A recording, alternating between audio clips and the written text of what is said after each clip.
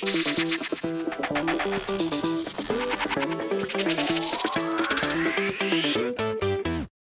Chicago Bears have made a trade. Ryan Poles traded pass rusher Robert Quinn to the Philadelphia Eagles for a 4th round pick in 2023.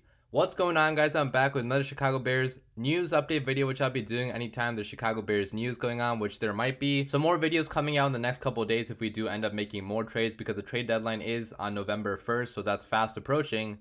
So we'll see if the Bears do anything else. But today they traded away Robert Quinn, okay, the oldest player on the defense, right? He's been with the Bears for the past 2.5 years now. He got signed by Ryan Pace, not by this regime, by Ryan Pace back in 2020. And Ryan Poles decided to trade him to the NFC leading Philadelphia Eagles for a 4th round pick next year. The Bears will also be taking on a portion of Robert Quinn's salary, which I'm not sure how much they're actually taking on. It doesn't say as the time recording this video, but even when taking that into account, the Bears will be saving money next year against the cap by making this trade, right? Because Robert Quinn was under contract for 2 more years. So again, not sure how much money we will be saving, but he was set to count against the cap for $18.2 million in 2023. Well, now he's no longer going to be on the roster. So I'm assuming the Bears with this trade will save at least $8 million, maybe $10 million next year, which still is a lot of money, right? And the Bears already had the highest cap space in the NFL next year. And this brings our cap number to probably around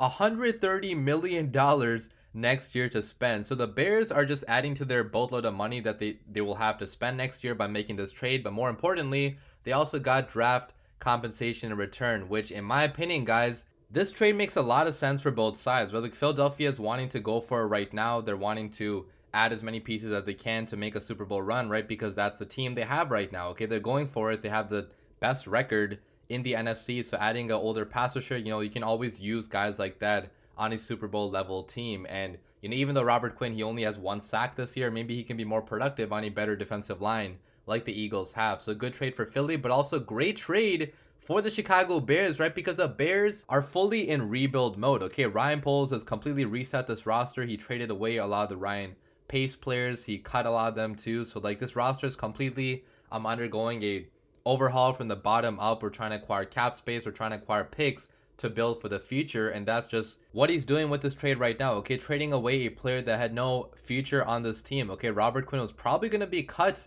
by the end of this year, okay, just because we had younger guys like Dominic Robinson and Travis Gibson stepping up and playing bigger roles on this team than even Robert Quinn was. And obviously this team is more built for like 2023, 2024 and beyond. So Quinn was not going to be here for the future, okay, when the Bears actually do have a title contending window, hopefully. Okay, he would be too old by then because he's already 32 years old right now. His age does not align with the ages of the rest of our roster. Okay, we're trying to rebuild this roster with younger guys, and that just it would not have worked out, right? So getting draft compensation for a player like that we're probably going to get rid of at the end of the season, in my opinion, is a slam dunk move by Ryan Poles. I'm not going to go crazy over it because obviously it's only a 4th round pick, and yes, you maybe would have liked to see more, but realistically, guys, we were not going to get much more than a 4th round pick for Robert Quinn, especially since he's 32 years old. So like older players in general don't have much trade value. But also, guys, his stats are not that good this year. Okay, he has not been close to as productive as he was last year, and that's continued throughout his entire career. Okay, he's had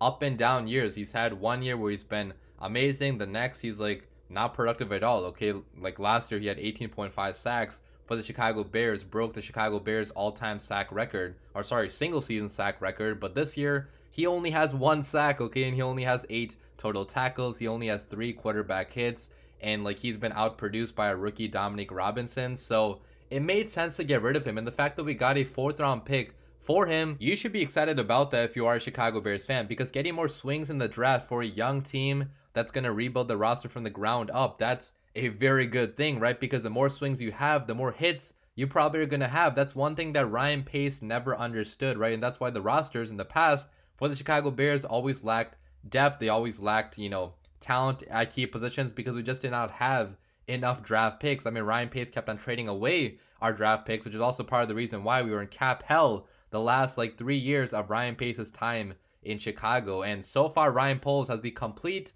opposite approach compared to Ryan Pace. So I'm not going to guarantee it's going to be successful until we see actual results, until we see, what picks he makes next year, until we see what money he spends next year, because you can't crown a GM until you see results actually happening, but Ryan Poles has put himself in a very good position to completely overhaul this roster and make it sustainable for the long term. Okay, we don't want to just be good for 1 year like a 2018 and suck for the next 4 years, right? Like we want a situation where we can be competitive for 5+ years. Okay, hopefully like 10+ years if you play your cards right, if you are Ryan Poles. So getting a 4th round pick for Robert Quinn when he wasn't that productive this year, when he wasn't going to be a part of our long-term future, I think that's a big W by Ryan Poles, right? And now he has a bunch of picks in next year's draft. Like he has a 1st round pick next year, he has a round 2 pick, he has a round 3 pick, he has 2 round 4 picks now because he got an extra one from this trade. He has 1 round 5 pick and 1 round 7 pick too. So we have 7 total picks in next year's draft, and I'm sure Ryan Poles is going to turn that into even more picks by trading back like he did in last year's draft. Okay, last year we didn't even have a 1st rounder. He still somehow came up with 11 picks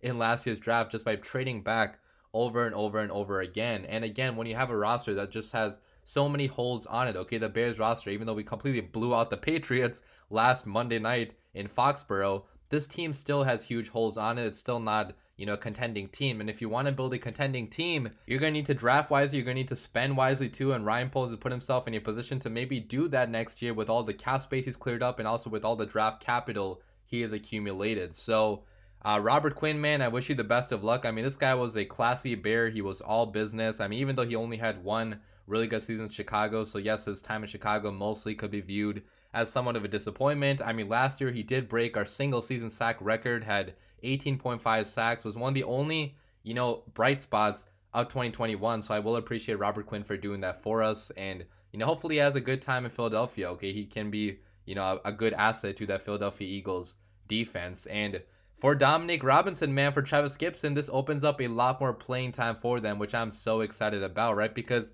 Dominic Robinson especially, he's been flashing a lot as of late. Okay, he had a couple batted passes last game. He had a couple pressures on the quarterback. He has 1.5 sacks on the season, which all came in the first game. But hopefully he gets back into the stat sheet with a starting role now on the Bears defensive line. And, you know, he technically outproduced Robert Quinn as a rookie. So, like, there's another reason why this trade is good for the Chicago Bears. Okay, the guy that we're trading away, you know, he got outproduced this year by a rookie. And this rookie now gets more playing time because we traded that guy away. And we're also getting draft capital and, you know, cap space by doing this trade. So like I genuinely cannot understand how any Bears fan could be mad about this. I think most Bears fans are going to be happy about this trade because it's good for both sides. Okay, it's good for Robert Quinn, it's good for the Bears, and, you know, hopefully we turn this 4th round pick into a good player down the road and use that cap space on good players as well. But let me know what you guys think about this trade in the comments down below. We'll see if the Bears make any other moves. I doubt it, but let me know your thoughts down below. As always, bear down.